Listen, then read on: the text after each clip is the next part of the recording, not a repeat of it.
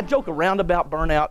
We're gonna have fun today, but you have to know this is all I do, and I read every article and every study, and burnout is a serious problem. It affects millions of people worldwide.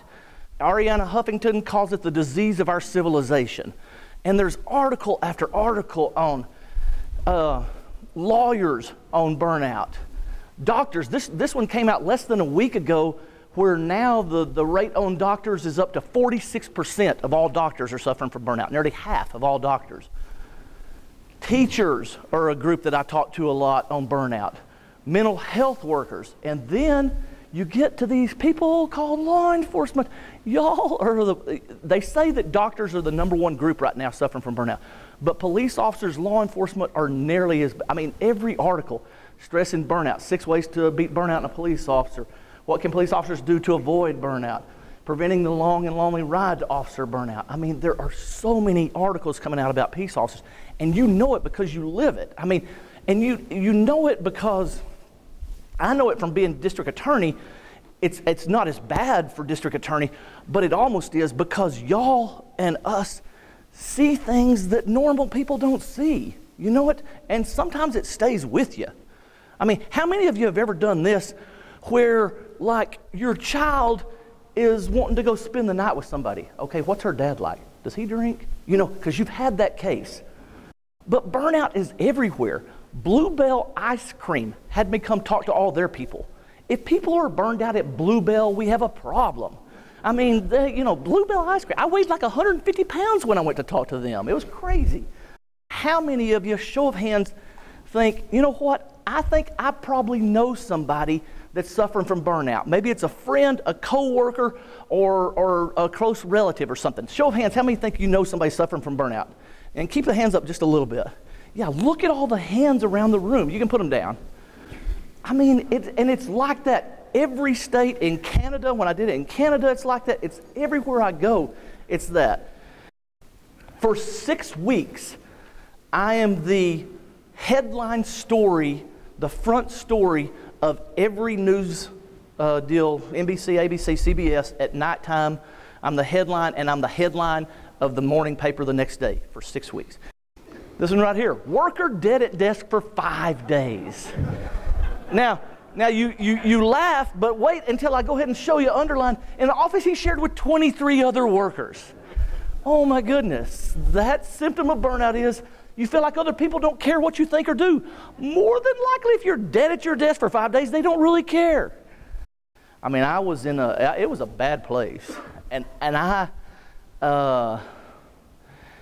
tried everything.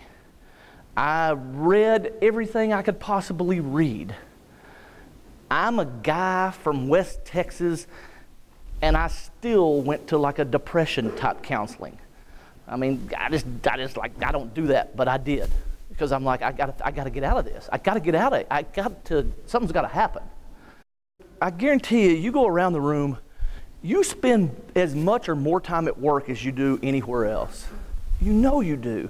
And you have to be able to have fun at work. And let's face it, we've got the craziest, y'all even more than me, but when I was a DA, it's the craziest thing in the world.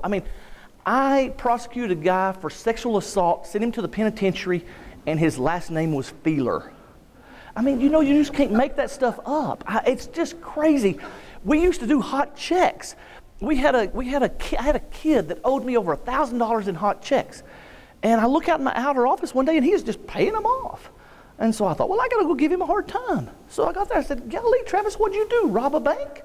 Well, I am doing this talk in San Diego, and I'm about ready to go to the next slide. And I have a girl kind of out here raise her hand. And I'm like, hey, yeah, what's up? And she goes, do you still have the cat? And I'm like, that's not me. That is not me. That's just jacked up. When you have teenagers, they just want to go out all the time, and their rooms are horrible, and so you're like, okay, fine. You want to go out, you clean your room. You clean your room, you get to go out. It's really easy. It's not like, it's parenting 101. Clean your room, go out. Okay, it worked. She would clean her room, I would let her go out. At least I thought she was cleaning her room, because I'm walking in the back of the house and I'm smelling something. And I get to her room and it's clean. The room's clean. I get to her closet. Holy moly. I mean, from the floor to the ceiling is homework and food and drinks and dirty clothes and clean clothes. I mean, and you're like, Mark, you know, you're exaggerating. From the floor to the ceiling. Well, let me tell you what I was smelling. What I was smelling was one of Ashley's blouses burning against the ceiling light bulb. It's a wonder it didn't burn down the entire house. She got in trouble. And so I go to bed that night. I go to bed and I have this note on my bed. Dear Father, dear Mr. Yarbrough, aka Father, I apologize for secretly storing my clean, dirty clothes on the bottom, raising to the ceiling of the closet. It was very unfunny and somewhat irresponsible of me to withhold you of my secretive sneakiness. From now on, I will either put up my clothes where they belong and keep my closet clean, or I will learn how to make a lock and key so I can continue my cleverness and pile my junk back into my closet so I may continue to be lazy. Either way, I hope this experience taught you a lesson, as I know it did me. I beg of you not to hold this occurrence against me, and we can forgive and forget. As you know, you're only 15 once, and your baby girl is growing like a tomato. In loving respects, your daughter, aka your pride and joy, Ashley. Congrats on the trial win. Now, you have to know, I don't have a clue what trial I won, and I could care less, but the note means more to me than anything. I guarantee you, if we went around the room, every one of you are going to have at least one of your favorite photographs. You're going to have a photograph, maybe it's you and your dad fishing. Maybe it's your family at Disney World. Maybe it's a group of friends here with you together, you know, out at the pool or on the beach or something. You're going to have a picture where you can go to that picture and it's just like, and you remember everything about that day. That day was like perfect.